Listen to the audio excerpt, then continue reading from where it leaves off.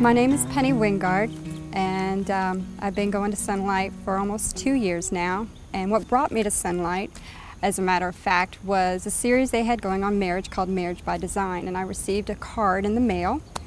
My first experience was great. I was welcomed immediately. I felt great about being there, and everybody was just was nice, and it just felt like family. During that time in my life, I was dealing with a lot of personal issues. Mainly it was my marriage, on the brink of divorce, unfortunately. And but while I was going to Sonlight, my relationship with Christ was getting stronger and better. The fellowship was exactly what I needed.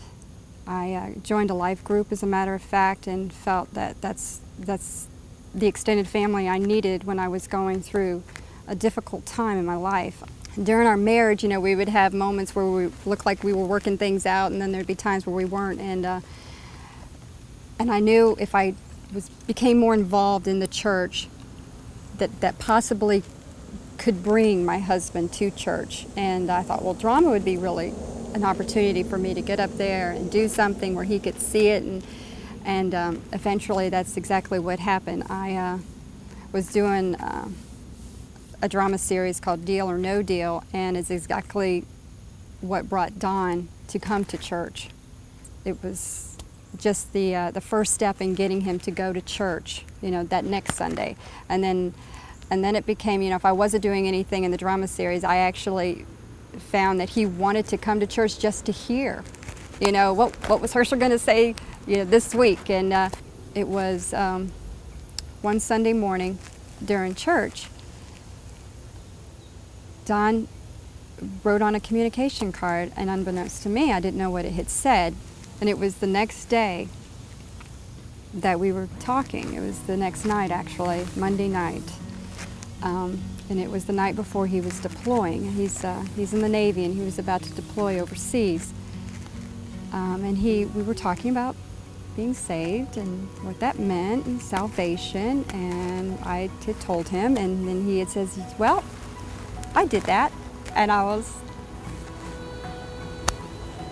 in shock. It's like you pray and pray and pray for the moment where your spouse, you know, accepts Christ into their heart, and you're just like, wow. Dawn is here. Dawn is here.